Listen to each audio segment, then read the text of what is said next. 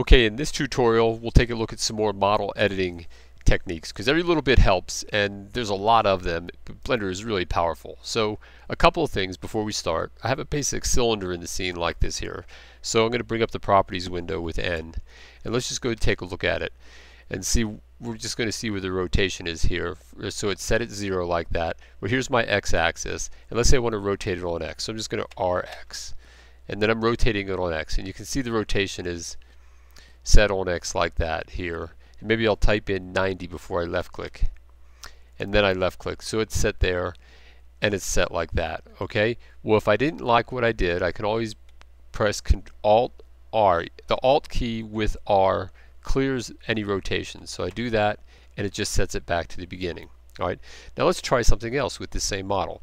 Let's go into edit mode. And everything's selected. If it's not, just press A once. A once turns it all off. A turns it on again. Now we're going to do the same thing, but we're going to rotate it within here. I'm going to do RX and I'm going to directly type 90. And then I'm going to left click like that. Alright, and then I'm going to leave edit mode. Okay, and now take a look at my rotation. There's no rotation on X now. So basically I've reoriented my model the way I want it, in this case without any rotations, if that's what you want. Alright, so that's just a really useful trick. Believe me, that will come into play somewhere down the road when you're modeling. Alright, I'm going to set it back to there. Okay, so let's go into our first modeling. Normally I press the little dot on the numeric keypad, the DEL key, when I have an object selected, and if I do that, it centers that object into my view like this. Alright, so the first thing we're going to do is we're going to use the one of the loop cut and slides. It's really powerful. So I'll go into edit mode and then I'll bring up the toolbar with T, and then notice over here where's my loop cut and slide. How cool is this? And notice the shortcut is Control R, which I use all the time, but I'll just press loop cut and slide, and then when I move my mouse over here, I'm not clicking anything, it comes up with that circle around there. It's going to come up with different places, but basically see there, that's coming up between. That one was between, I'll see it, I'll get it again. Sometimes you've got to move it around to get it just right. There it is. That's coming in between those sets of vertices. But I'll use this one here. And then I'm going to, before I even left click, I'm just going to roll my wheel mouse. And I'm setting all these different loops. And then I left click. And I have access to all these new faces that I've just added to the scene. Okay, so I'm going to press A to deselect everything, hold down the Alt key. Whoops, I'm going to go into edge select mode first, hold down the Alt key, and then right click this, and now I've selected that loop like that. Now with that selected, I'll just grab the Z axis here, and then I can just slide it up and down like this. You can see I'm moving it like this. Well, that's the same as this thing over here, edge slide. You can just left click edge slide, and then suddenly I don't have to do anything. Suddenly I'm just sliding it up and down like that. So it's an alternative way of doing it, just like Control R is the alternative for doing your loop cut and slide. Alright, so that's it for that particular one. Alright, let's go take another look at this one. I'm just going to right click it, press the DEL key, and that's centered into view like this. And this is something every once in a while you'll run into trouble with this. Like for instance, I'll go into edit mode, I'll right click, I'll hold down the Alt key, and I'll right select this loop here. Now you have to be careful because sometimes if you have proportional editing enabled, things won't work as you want, so that can sometimes throw you. I have it enabled here. If I move it, see, I'm kind of warping the whole thing because of the proportional editing turned on. If you haven't seen that, like that. Otherwise, if I have it turned off, disabled, when I move it, it just moves that edge right there. And if, just in case you haven't seen the proportional editing video, I'll just press G followed by Z and I'll move it. No, hang on. I'll escape that. Make sure it's turned on.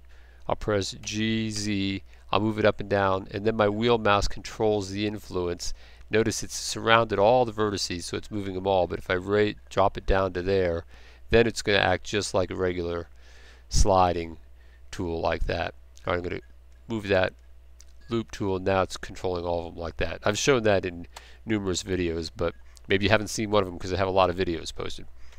Okay, so alright, let's go on to the next one. I'll right click, hit the DEL key, I'll zoom that a little bit, and on this one what we're going to do is we're going to take this edit mode, and we're going to use the knife tool. And the knife tool, just K on the keyboard. Alright, so I press K and this little green dot appears. When I just move it, I'm not clicking anything. I set it there, you see it jumps to that edge like that. So I left click, maybe I want to put it right over here, jumps to that edge. I left click, and then I hit the return key. And then or the enter key I should say, and then I've created a new face like this. And so if I come down here to face select, then I can right select that face, press X, and maybe delete only the face, and suddenly I've made a hole into the box like that.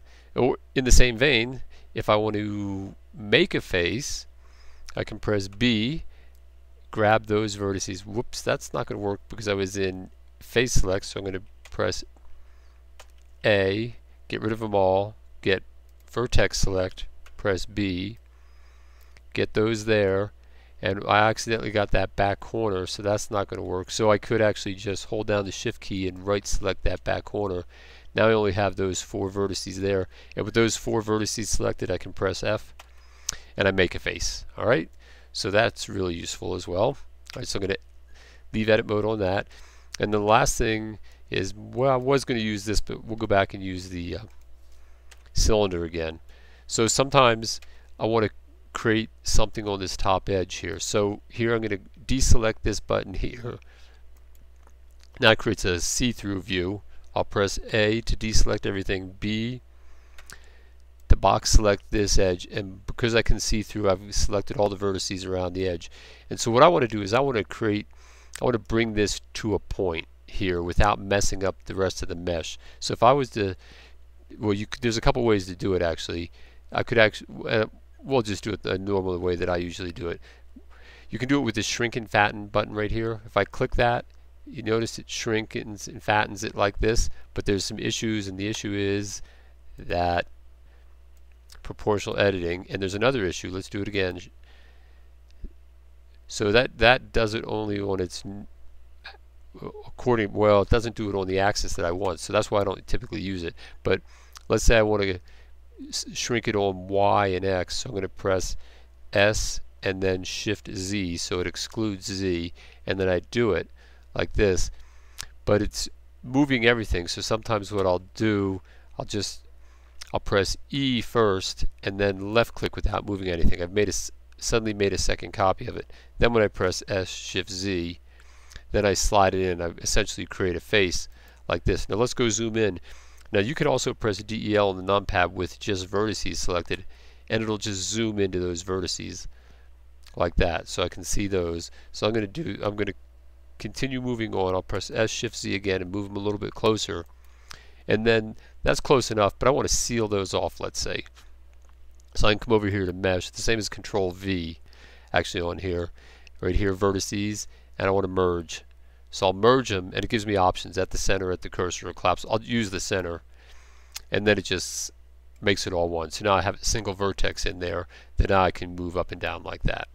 Alright, so every little bit helps, and yeah, okay, well that's it for this lesson, and I'll see you in the next lesson.